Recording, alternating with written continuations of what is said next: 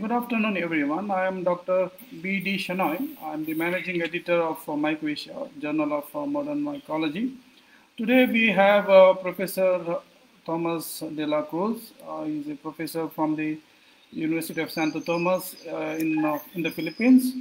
He has kindly agreed to give a talk on slime molds, and Professor Thomas did his bachelor's and master's degree from the Philippines. Then he did his PhD from the university in Germany.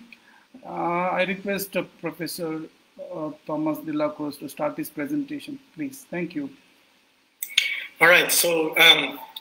Good day, everyone. So let me first thank the organizers, particularly the MycoAsia, for inviting me to deliver this short talk on slime molds. So let me begin my talk by saying that this is actually a fungus, and this is also a fungus. But this one is not. This is actually one of what we call slime molds or myxomycetes. While slime molds and fungi have similarities in their morphological traits, recent molecular methods shows that slime molds form a group that are actually distinct and distant from that of your fungi. Now let me tell you a story on how I became interested with this organism. When I was a young faculty member in our department,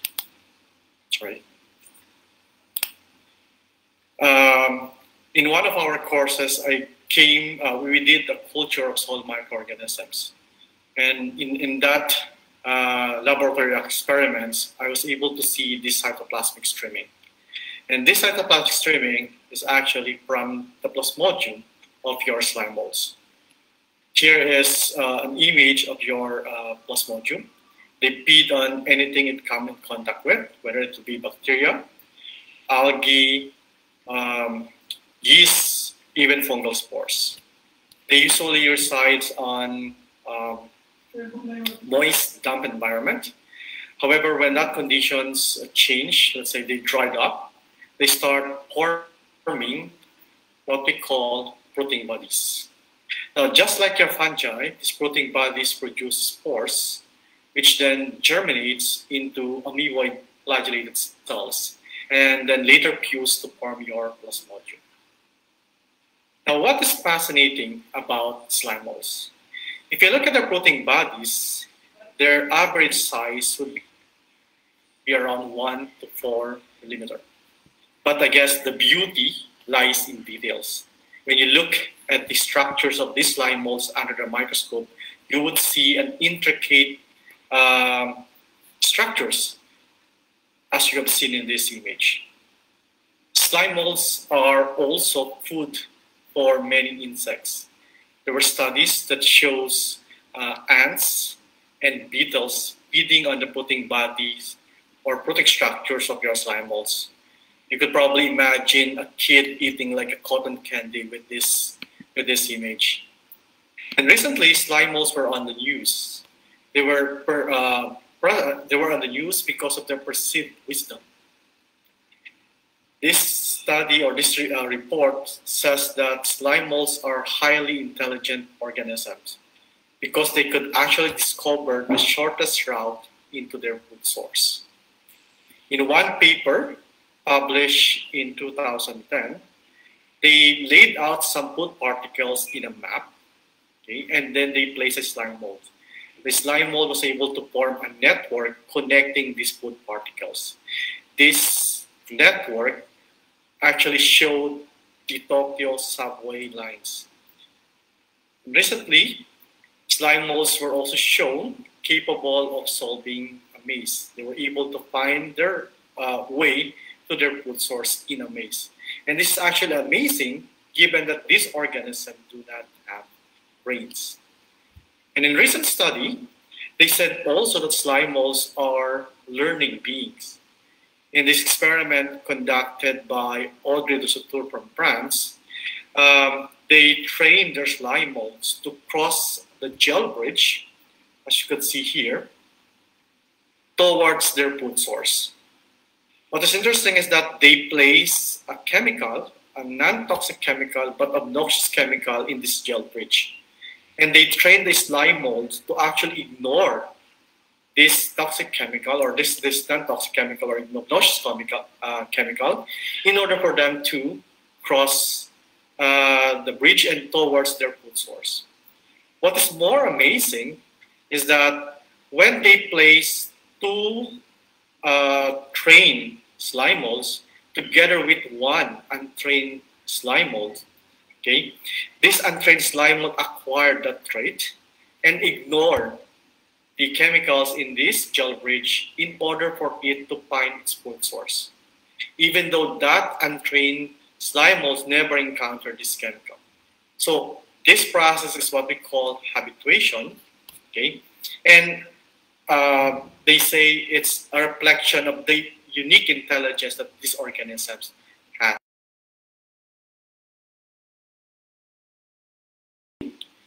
How do we actually study slime molds? I had an opportunity to attend the first workshop on myxomycetes in Southeast Asia in 2008 in Thailand.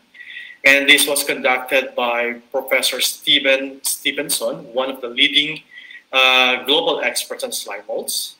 And in that training, I learned how to collect slime molds in the field. So basically, you just need to look for piles of decaying leaf litter or decaying logs. And when you search or look at these materials, you will be able to find floating bodies of the slime molds. These decaying materials would harbor a lot of microorganisms to which slime molds would feed on. Now, once you have collected the floating body of the slime molds, you then place them in herbarium boxes. You just glue them in these herbarium boxes, and then you bring them, of course, to the laboratory. But while also collecting for floating bodies in the field, we also collect substrates.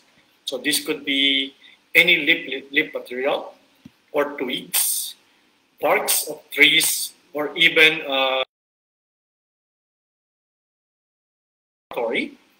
and then we place them in what we call moist chamber. These are basically Petri plates with lined with filter paper or tissue paper.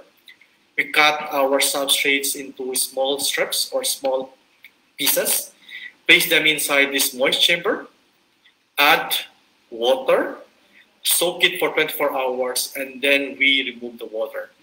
Now, if spores are present on your substrates, they will germinate to form, of course, your plasmodium. And then as the moist chambers dried up, this will stimulate the slime molds to form protein bodies. Now, once you have the protein bodies of your slime molds, you can then identify them based on their morphological traits. Well, looking at their stalk or the spore mass or the sporotheca. And then you also need to examine the spores of the organism, okay, in order for you to be able to identify them fully. Okay, so now that you know how to identify myxomycetes, when I was starting doing a project on these organisms, my first question was, how many species of myxomycetes do we have in the Philippines?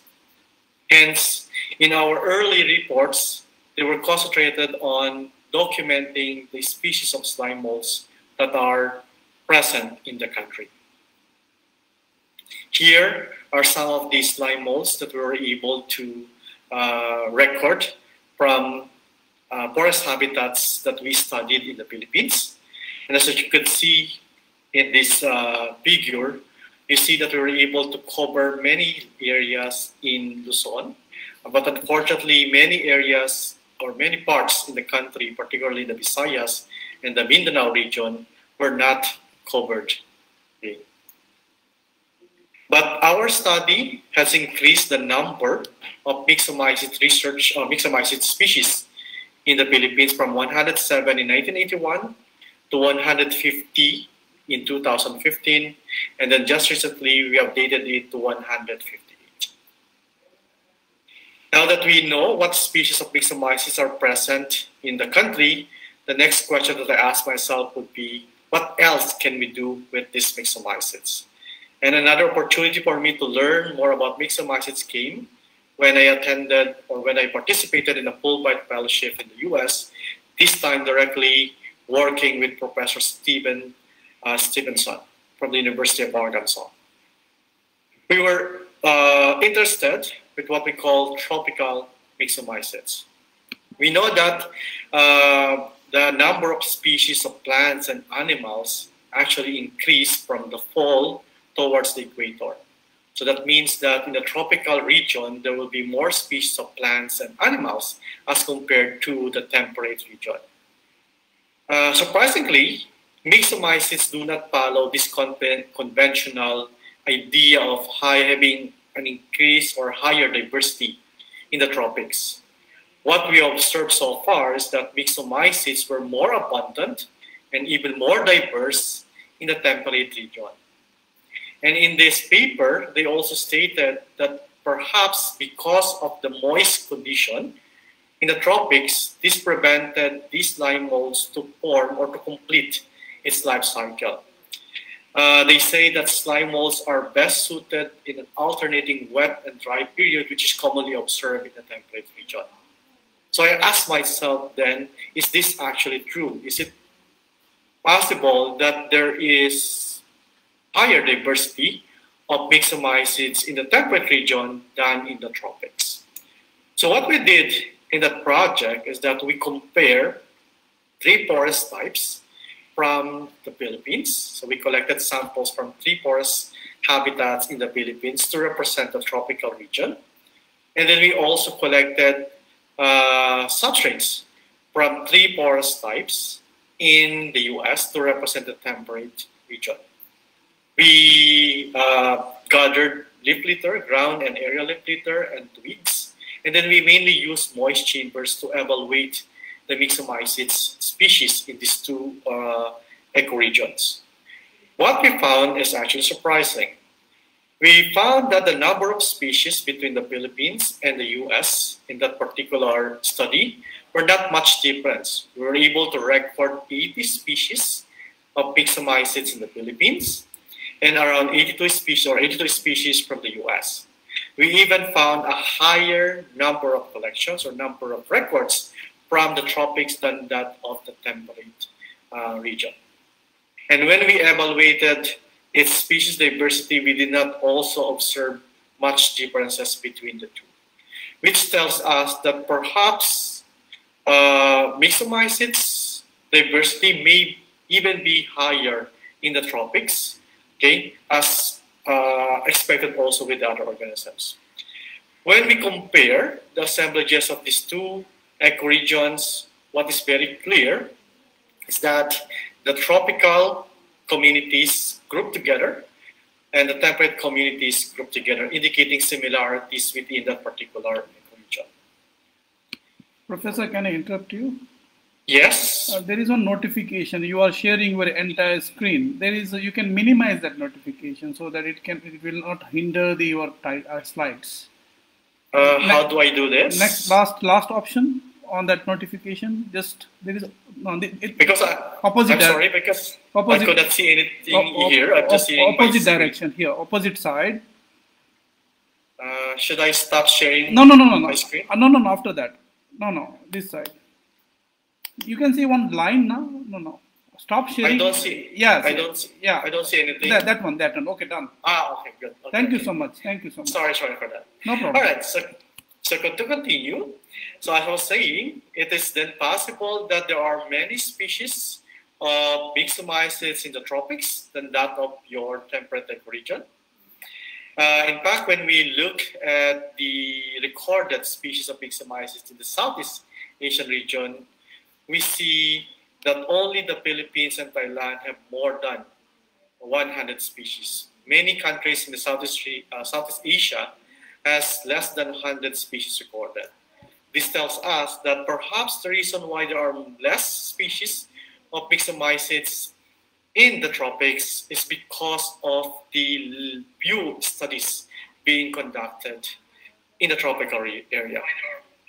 If we compare, for example, another tropical country like Costa Rica, they were able to record already 242 species of myxomycetes, and Costa Rica is about 4 times smaller than Cambodia. So it's possible that in the Southeast Asian region, we'll be able to find even many new species, as shown in recent studies where they have discovered new species of myxomycetes from our area. So the question now would be, how do we increase interest on slime molds? And one of the strategies that we did in the Philippines is just to create a website. This one-stop shop contains all information about slime molds that are recorded in the country.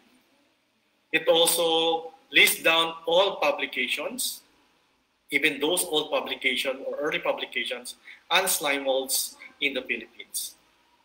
Another strategy that we did to increase awareness on slime molds was to conduct a seminar workshop on myxomycete identification.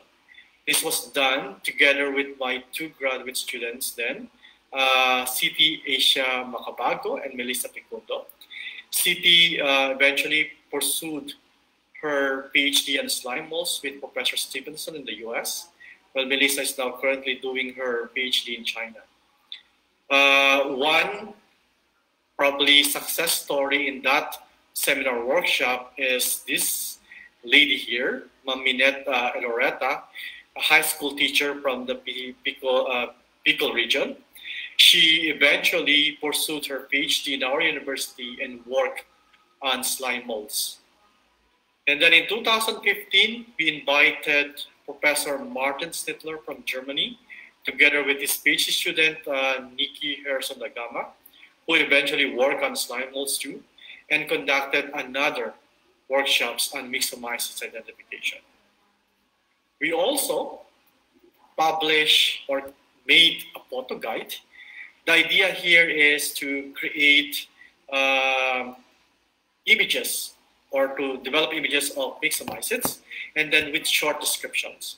Now, this photo guide can be given to local communities where they can actually use them in their ecotourism activities. The idea is to help local tourists identify slime molds when they go, for example, visit the forest sites. But perhaps the most important strategy in raising awareness on slime molds is to begin at a young age.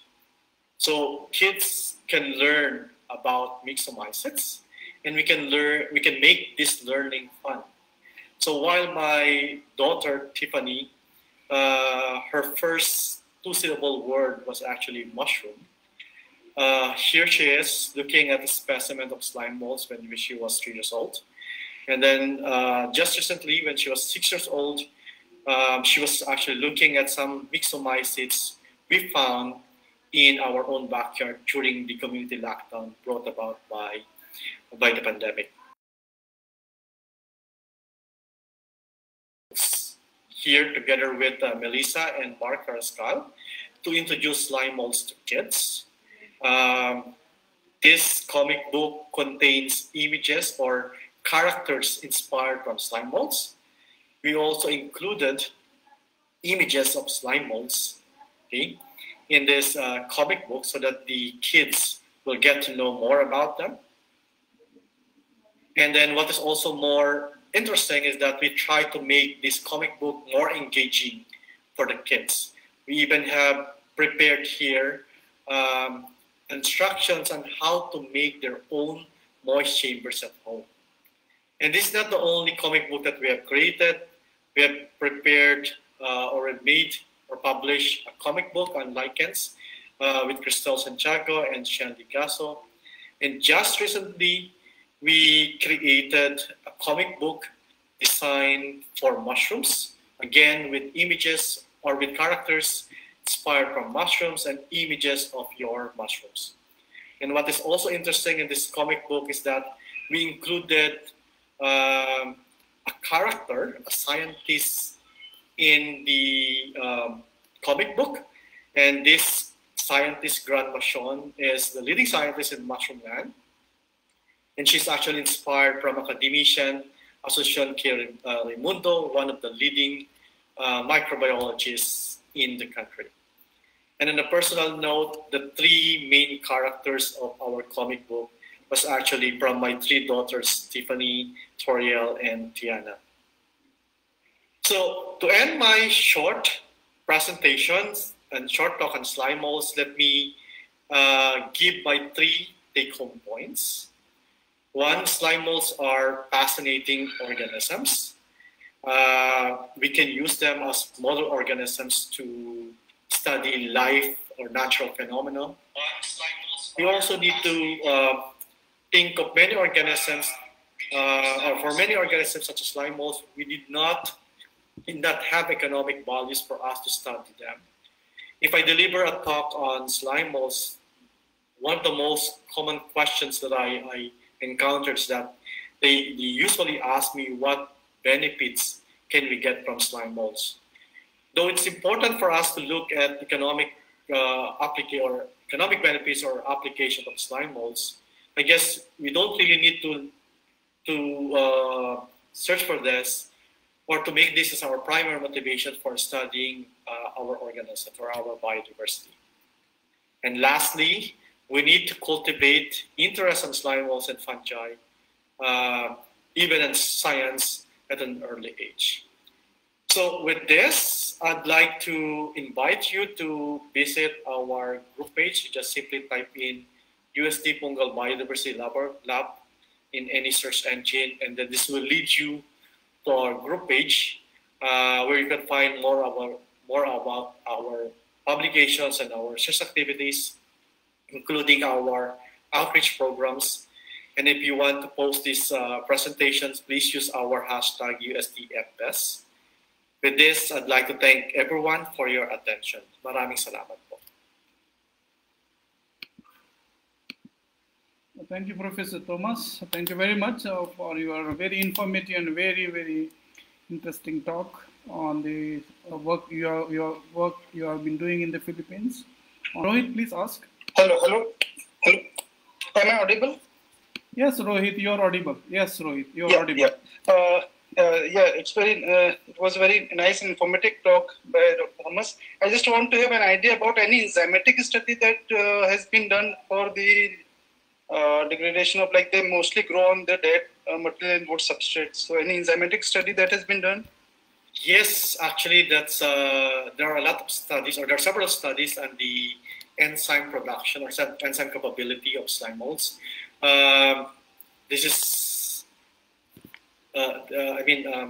Professor Indira from India was one of the leading experts working on enzymes of slime molds. We also did a short project with City, looking at the enzyme activities of slime molds, and we reported their ability to produce proteases, which is of course expected given that they release these enzymes to probably degrade the protein structures of the organisms they come in contact with.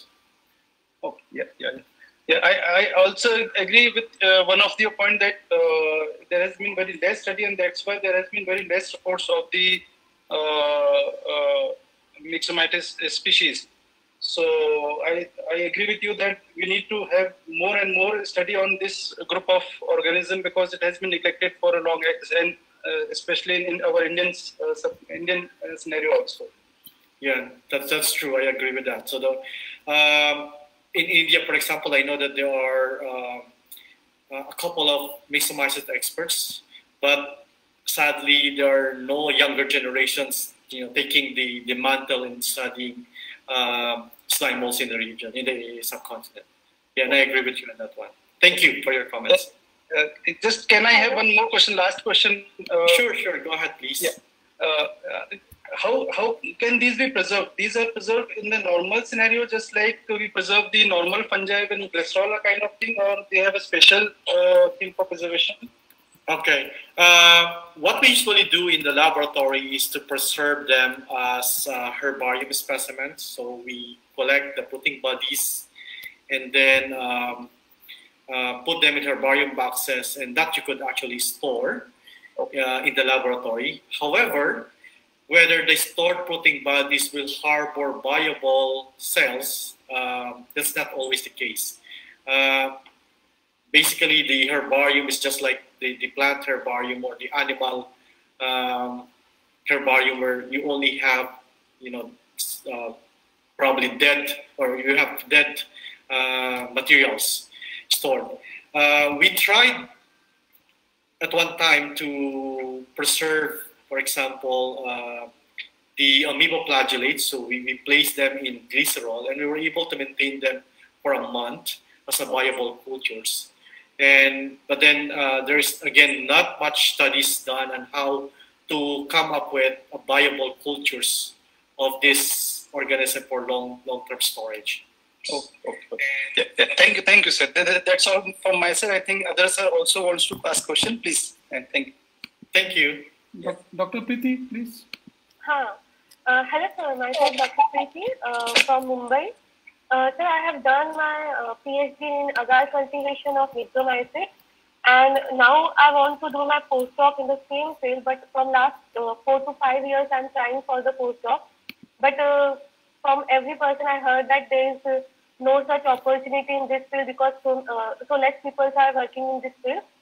So would you please suggest anything in this direction, so that, because I want to continue my postdoc in this field only. I have done my PhD in agar cultivation of mycomycetes. Well, that's very good. That's nice that you're working on mycomycetes. I would advise you to check the Fulbright Fellowship Program.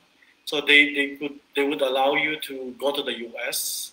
You can contact Professor Stevenson. He is very much willing to accept students or postdocs. Although I'm sure, I think he's about to retire, so probably you can connect with him. And if you're interested, for example, to go to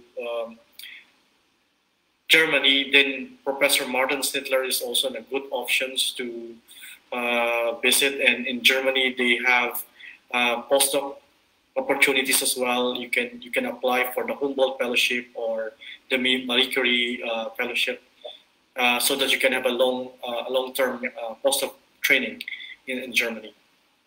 Sir, I was in contact with. I'm in contact with Stephenson and Schindler, sir. Actually, Stephenson has given me what you can say, an invitation letter for 4 to 5 years. But the problem was that my college management was not giving me permission, so I lost that chance. And now sir is retiring this year, I think.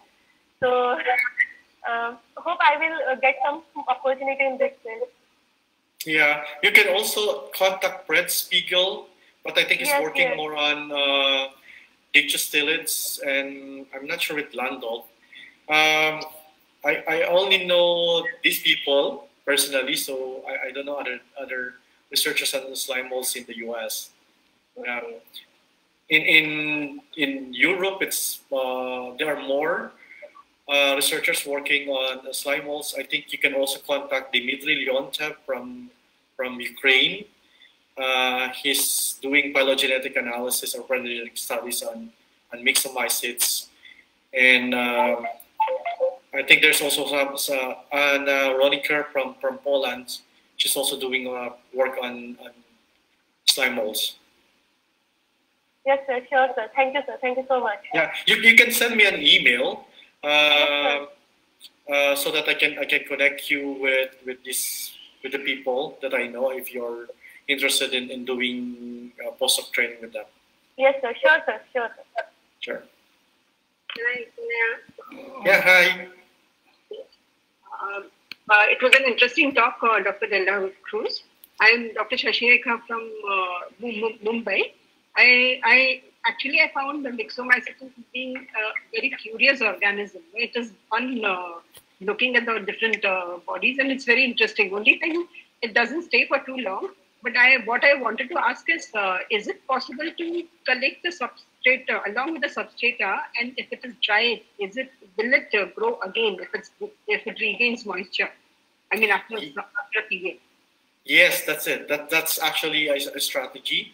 You can get the substrates where you observe the slime molds, and then if they already form protein bodies before, they probably have released spores in that substrate. And that spore can germinate again when you place them in another moist chamber. So yes, you can get them again. That means although yes, so it can be dried and stored. Can that yes. be? Yeah, okay. Yeah, you can dry the substrates and then bring them in the laboratory. That's what we usually do.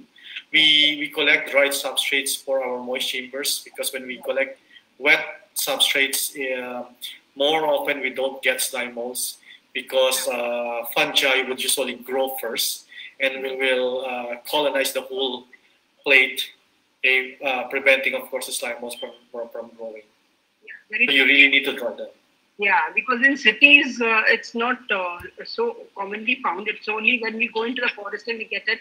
By the time we come to the lab, it's all, the fruit bodies and all are not in a observable condition, except for a few. But by the time we do that for all the students, it's gone. Yeah.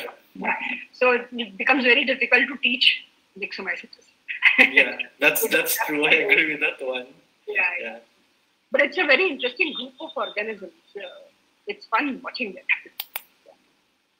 Thank you. And by the way, I'm my area of this is coelomycetes. I have done fungal biotechnology and fungal biotechnology of coelomycetes. That is production of Taxol from coelomycetes fungi.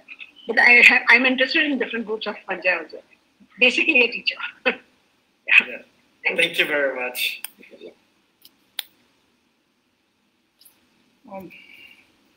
Professor Thomas, we have two queries on the chat box. Would you like to answer them, please? Yes, please. Okay, so there's a question here on the molecular identification of myxomycetes. There are, of course, recent studies that tries to incorporate molecular methods in identifying myxomycetes. But I guess the challenges here is that we don't have an updated databases. So more often, those that are working on molecular identifications have their own reference database, and they would sometimes not place them in NCBI. So it's very challenging, especially if you are working on tasks that are not well studied. You might be thinking that they do not, they are new species simply because they do not have gene sequences available. If you will rely on molecular ID, okay. So I guess, but there are, of course, studies being done on this.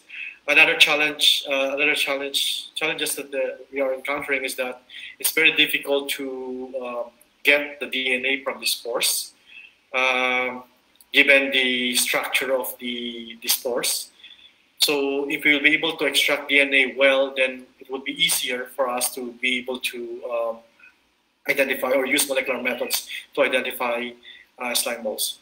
There is this paper that was published by Martin Sittler, who identified the plasmodia or using molecular methods, since not all plasmodia would form into protein bodies. And they use molecular methods to identify these plasmodia, and it actually worked. And then there is also another question here from James Niegas. I was particularly interested in slime mold learning, and I was just wondering how research into this is progressing. What are some of the big things researchers are trying to look into regarding the topic at present?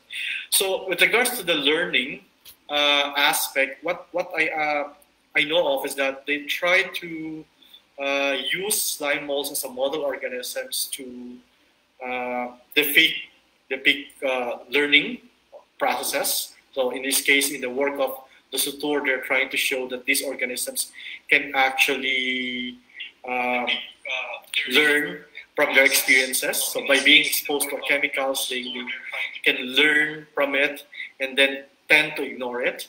There are also researches that looks at the networks, or how the slime molds form networks, trying to understand how they could actually find their food source. In our laboratory, for example, we did one project with my graduate students, Monica Policina, and she tried to check whether slime molds actually responds to music. So we expose our cultures of slime molds to classical music, to heavy metal music, and to noise. And then we want to find out whether the slime molds would grow better if they are actually exposed to soft music or to classical music than to heavy or to noise, if you want to call it that way. Yeah.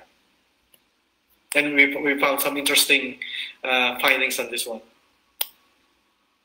I also, by the way, I also posted in our chat group my email. So if you're interested to message me about slime molds, you can send me an email, and I'll be happy to reply to you. Audience, any more queries? Any clarification you want from Professor Thomas, please?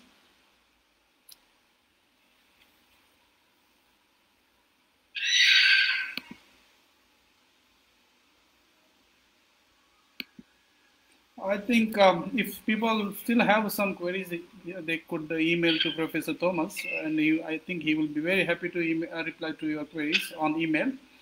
With this, I would like to conclude this particular talk on slime modes. I thank Professor Thomas for his kindness, for giving his time and giving this wonderful lecture on slime modes and his research and his knowledge dissemination activities in the Philippines. And I am especially thankful to our friends from the Philippines who have gathered here. It's very nice to see all of you, and also other members. We have around 100 people today. Thank you very much.